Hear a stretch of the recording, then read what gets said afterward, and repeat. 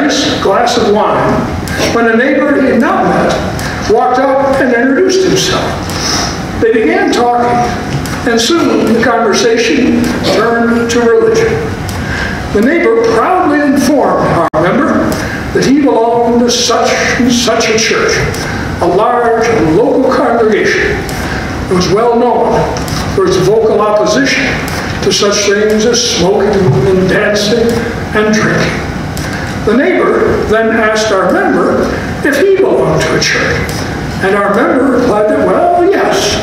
As a matter of fact, he belonged to a Lutheran church. And the neighbor, looking squarely at the glass of wine in our neighbor's hand, said, ah, yes, Lutheran. You're the ones who think you can do anything you want because you believe God will always forgive you, right? And our member didn't know what to say. And now today we gather here on this Reformation Sunday, this day in which we celebrate our heritage as a church of the Reformation. Our heritage is Lutheran. And is that what we celebrate today? That we get to do anything we want because God will always forgive us? That it really doesn't matter what we do? And actually, that's been the problem for the Reformation and Lutheranism from day one.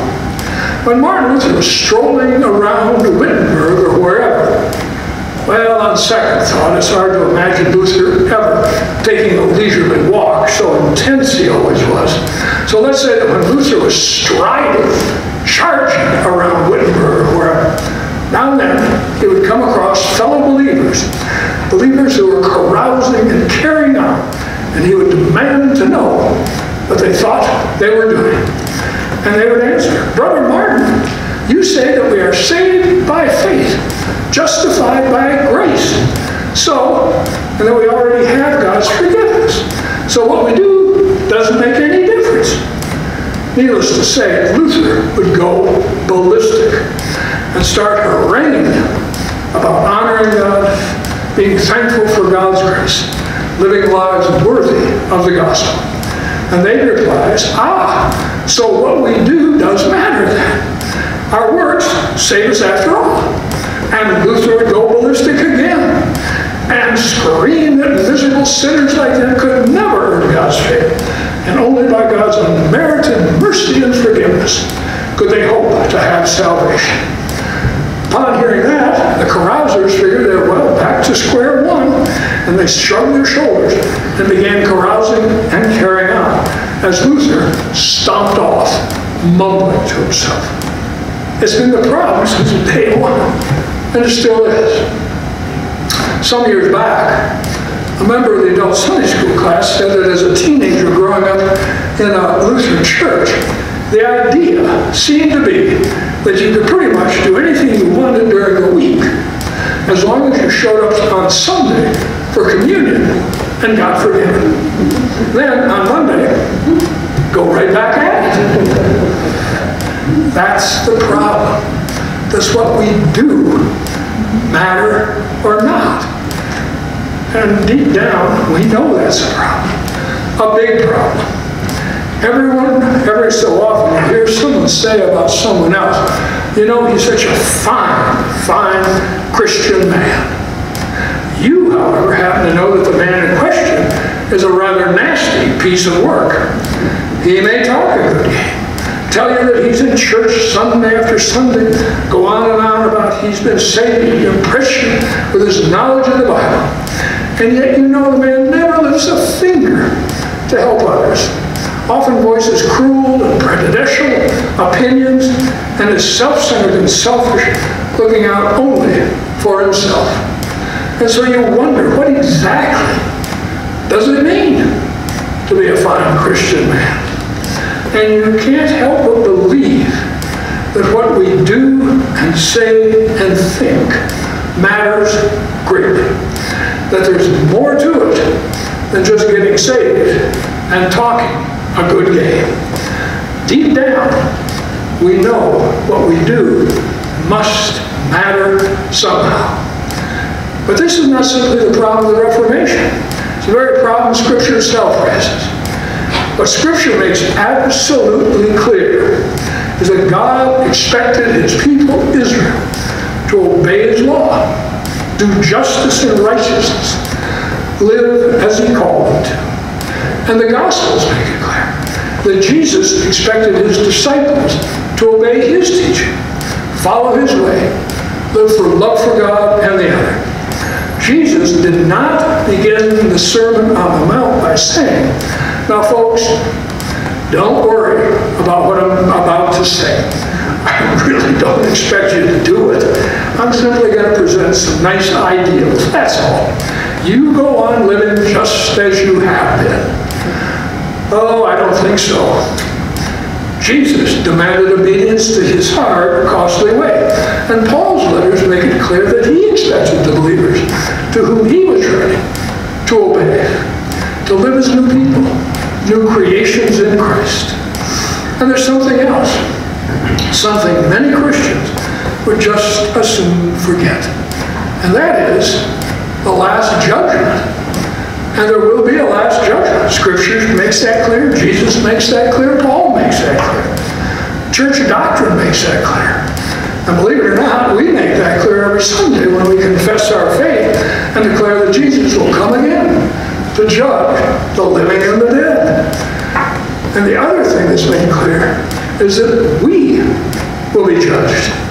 Many Christians think that the last judgment applies only to those out there who don't believe like we do. Don't think so. Sorry, but we will all be judged. And what will we be judged on? Oh, what we've done or failed to do. And don't forget those thoughts and opinions and words. And simply saying, Lord, Lord. Simply saying we've been saved.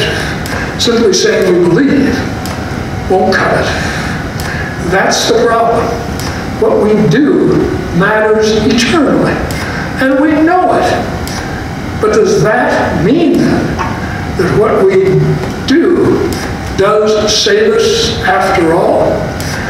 So, we're back at the neighborhood party, back to Luther hopping mad on the streets of Wittenberg, back to making sure you show up for communion. So what's the answer? How do we resolve the problem? Well, actually, the answer can be stated with just one word. That's it. One word. Any idea what that word is? Any guesses? Nope. It's not justification, nor is it faith or grace. And it's certainly not casserole, as in potluck dinner. Give up. It's this word. Therefore. That's it. Therefore. And here's how it works. Because of what Jesus accomplished on the cross, therefore, we have salvation. And what exactly did Jesus do? He offered the obedience God demanded of Israel, but that Israel could not give. And by offering that obedience, sacrificing himself out of love for his people, he gained the forgiveness of Israel, rescued them from their sin, opened them a way for them to be God's people again. And by joining themselves to Jesus, following his way, they would have that salvation and be God's people.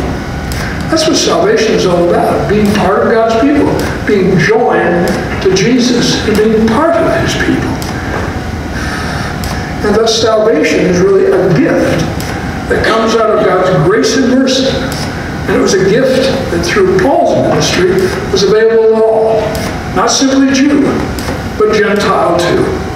And it's the gift offered to us who, like Israel, can't give the obedience God requires, can't rescue ourselves. It's the gift we receive when we are joined to Jesus in baptism. But there's more. Because of God's faithfulness to us in Jesus, therefore, we can be confident on the day of judgment.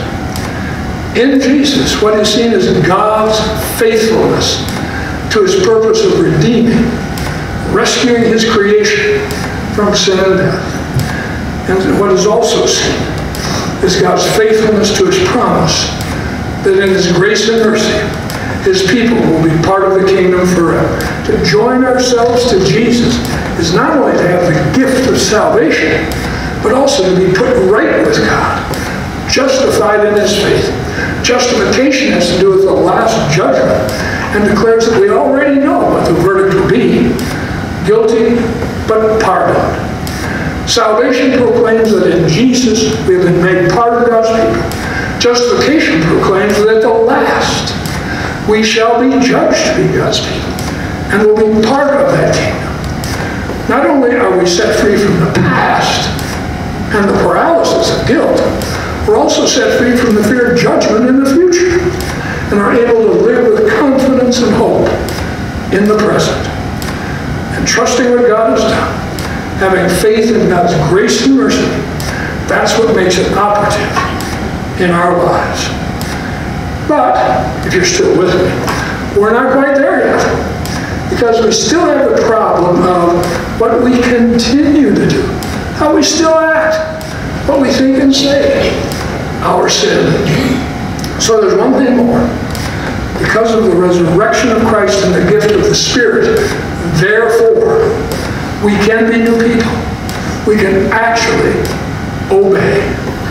The resurrection proclaims that Jesus is truly God's Messiah, that he is the one who rescues and restores, that God has triumphed over sin and death, and he's inaugurated his kingdom.